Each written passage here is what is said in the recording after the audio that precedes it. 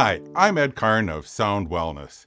Now, some time ago, I put up a video, 3 things that you need to know in order to play a Tibetan singing bowl. And since I put up that video, I've received a number of comments in terms of which direction is really the correct direction in which to play your bowl. Now, if you're following a traditional Buddhist practice, clockwise is for the benefit of all beings, which is very much in keeping with the Buddhist philosophy. Counterclockwise is for one's own benefit, which is somewhat contrary to that philosophy. So if you're playing the bowl in a strict Buddhist practice, then by all means, play in a clockwise direction. It's more correct. In North America, however, in the shaman traditions, clockwise is used for bringing energy in, for energizing yourself, which is really a very personal thing, right? And that's kind of contrary to the Buddhist philosophies. Playing a bowl counterclockwise is used for clearing or releasing, for unwinding. Okay, so which direction is really correct? Well, both are correct.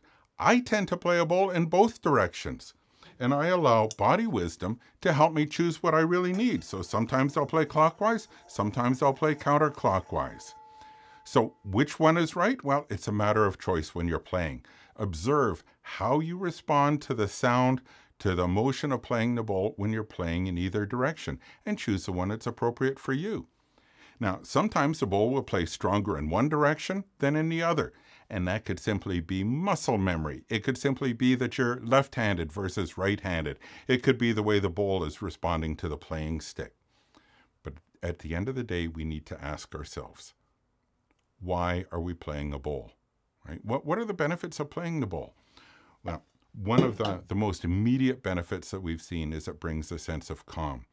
And we've exhibited at trade shows all across North America. And one of the things that we see all the time when people are playing a bowl is people will come in tense and tight. And after 30 seconds of playing the bowl, the shoulders relax, the face softens. It brings that sense of calm, and it's almost immediate.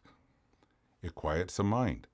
It's really hard to hold on to negative thoughts while you're playing and holding a Tibetan bowl. It dissolves stress within minutes. It can help you meditate. It can help with clearing space, and we use this when we travel to clear our hotel rooms. It can help tune and align the chakras. And for any of those purposes, direction doesn't matter. It's the result. I'm never going to tell somebody that if they can't play a bowl in a clockwise direction, they're just not allowed to play the bowl. That just doesn't make any sense. Now, for those of you who know me, you'll know that I'm an engineer. And as an engineer, I see things from a little different perspective.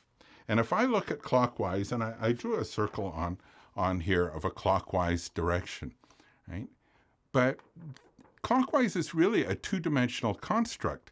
If I look at it from the opposite direction, from the back of the sheet, I'm now looking at a counterclockwise direction. And when I play the bowl in a similar way, if I'm playing it in this direction, this is clockwise. And as I continue to play that bowl in a clockwise direction, it now appears that I'm playing in a counterclockwise direction. We live in a 3-dimensional world. Some believe a 4 or even 5-dimensional world. And in that context, clockwise and counterclockwise really have very little meaning. So if this is clockwise, what direction is this when I'm playing the bowl? So think about that. So yes, if you're following a traditional Tibetan practice, by all means, follow the traditions, play in a clockwise direction.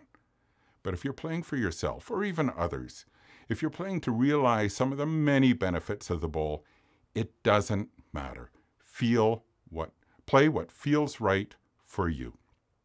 Now, I want to just leave you with one final thought.